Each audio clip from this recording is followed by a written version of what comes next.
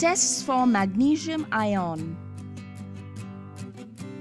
Magnesium is a chemical element with the symbol Mg. It is found in various salts like magnesium chloride and magnesium sulfate as magnesium 2 positive ion.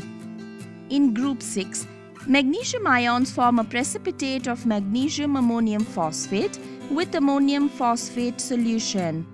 Our aim here is to test for the presence of the magnesium ion in a given salt.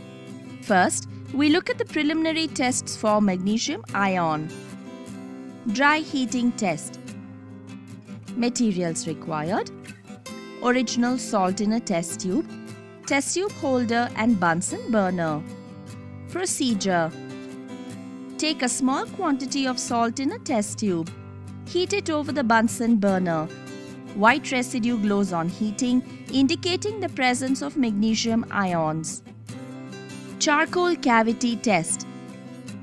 Materials required: mixture of salt and sodium carbonate in a watch glass, charcoal piece, distilled water, spatula, dropper, tongs, blowpipe and Bunsen burner. Procedure: take a mixture of a small quantity of salt and double its quantity of sodium carbonate in a watch glass.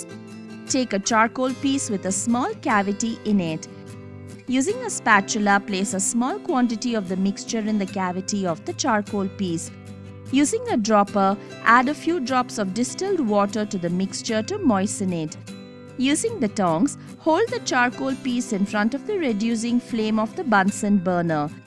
Now, direct the reducing flame on the cavity by means of the blowpipe and heat strongly for some time. White residue which glows on heating indicates the presence of magnesium ion. Cobalt nitrate test. Materials required: white residue obtained in the charcoal cavity test, cobalt nitrate solution, dropper, tongs, blowpipe and Bunsen burner. Procedure: take the charcoal piece with white residue in it. Using a dropper, add a few drops of cobalt nitrate solution to the white residue. Using the tongs, hold the charcoal piece in front of the oxidizing flame of the Bunsen burner. Now, direct the oxidizing flame on the cavity by means of the blowpipe and heat strongly for some time. Formation of pink residue indicates the presence of magnesium ion. Next, we look at the confirmatory tests for magnesium ion. Ammonium phosphate test. Materials required: salt solution in a test tube, ammonium chloride, ammonium hydroxide, spatula, dropper and glass rod.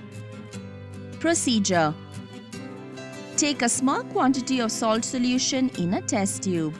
To this, add a small quantity of ammonium chloride using a spatula. Shake the test tube well. Using a dropper, add a small quantity of ammonium hydroxide to the test tube. Then, add a small quantity of ammonium phosphate solution to the test tube. Now scratch the inner sides of the test tube using the glass rod. A white precipitate of magnesium ammonium phosphate is formed due to the reaction of magnesium ions with ammonium phosphate. Precautions: heating should be done very carefully.